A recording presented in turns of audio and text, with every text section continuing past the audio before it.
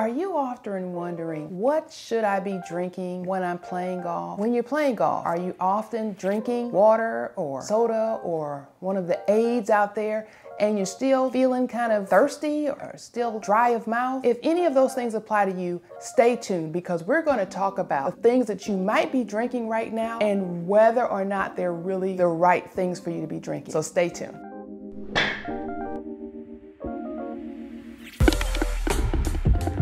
Thanks so much for tuning in today. So in an earlier video, I talked about hydration and how it's so easy for the human body to become dehydrated at any point, but in particular during a round of golf. Moreover, we talked about the ramifications of playing golf while dehydrated. We can lose our motor skills, those fine motor skills, those chipping and putting. We can lose the ability to think sharply and therefore to manage our play and good course management. You know, those crazy shots, oh my gosh, why did I do that as soon as I hit it? A lot of those come from the fact that we're a little dehydrated and our body is missing exactly what we need. Now, specifically, when we talk about dehydration, what we need to understand is that we've lost a lot of fluids, right? Water, and we lose that routinely through respiration, perspiration, and urination. But obviously when we're out on the course, we may be perspiring. Of course, we're going to make a stop at the comfort station and those types of things, but we're losing those fluids and we're not replacing them at the rates that we should. Now, for some of us, we may even be replacing with plenty of water, but we're losing more than water.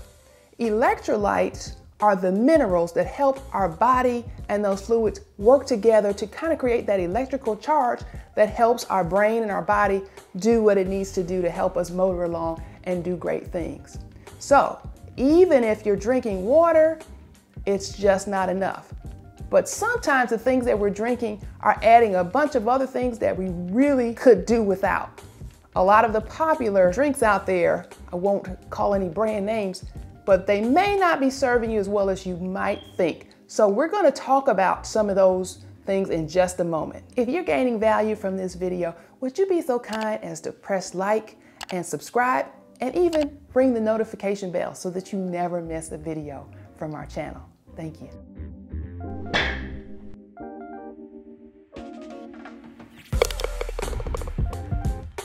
So because there's so much information and there's so many products out on the market, I wanted to try to make just a simple table to give you an idea. Now, let me be clear. I own no shares and have no affiliate relationships with any of these brands at this time.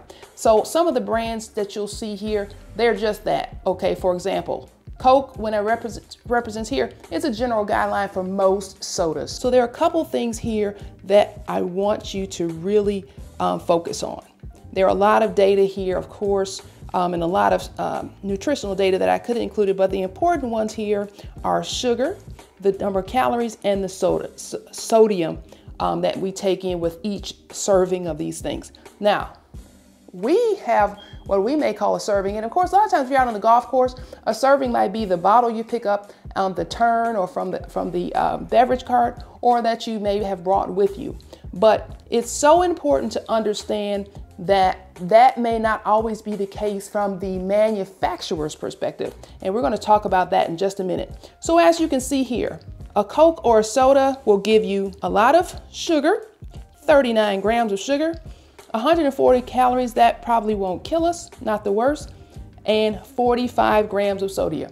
Now, when we are trying to replenish ourselves and get healthy and hydrated while we're playing golf or doing anything else, I gotta say that our primary focus should be the rehydration and this sodium, which will help us with the electrolytes and that type of thing. That's a good bit of sugar, so we really want to take that into account. And again, 140 calories, most of us could do without. Now, if we look at the Powerades and the Gatorades, in my opinion, this is where it gets really interesting. If you see that both of them give us a good bit of sugar, 52.5 and 48. So if you average that out, you know that on average with the aids there, it's going to be about 50 grams of sugar, okay, in that bottle. The same with calories, about 200 calories. And then about 375, 380 milligrams of sodium, which again is what we're really aiming for.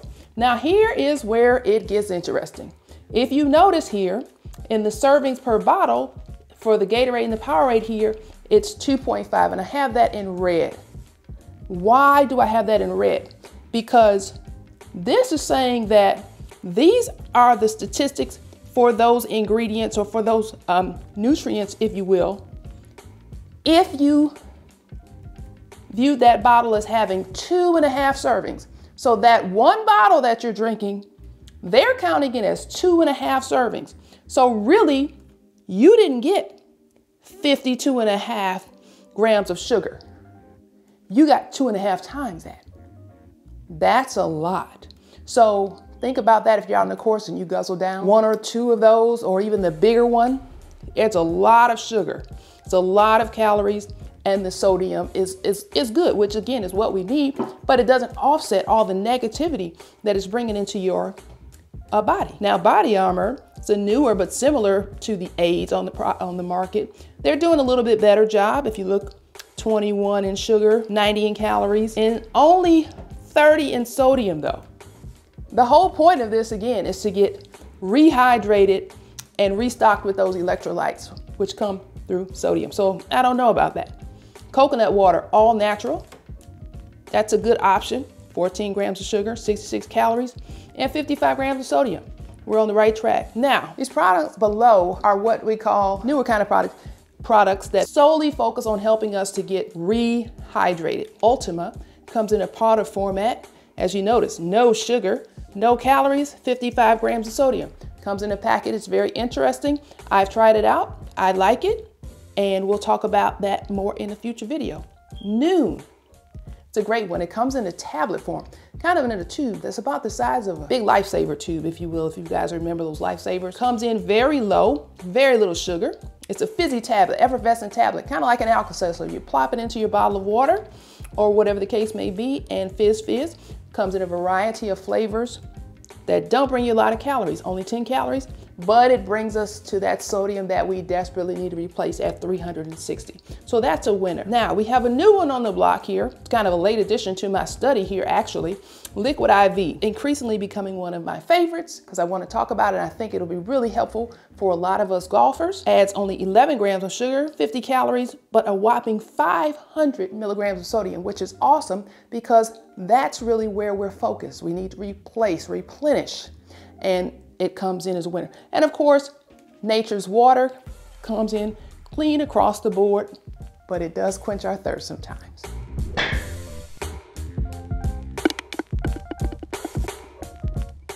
So in terms of our beverages and our choices, no doubt about it, there's a time and a place for everything. But when we're talking about our hydration and our golf performance, we want to be very mindful of not only the water replacement, but the replenishment of those electrolytes, which we do through intake of good sodium.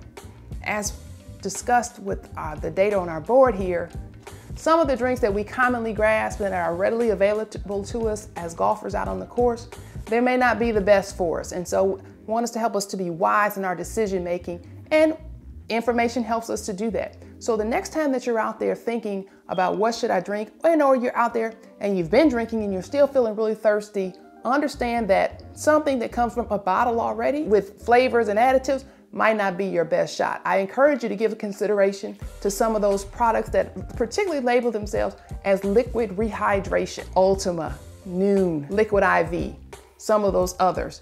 They are great brands to give consideration to. So if you want more information about these types of things, these types of products, please check out our next video where we'll be focusing on some specific products that work exceptionally well to help golf performance and hydration maintenance. See you in the next video.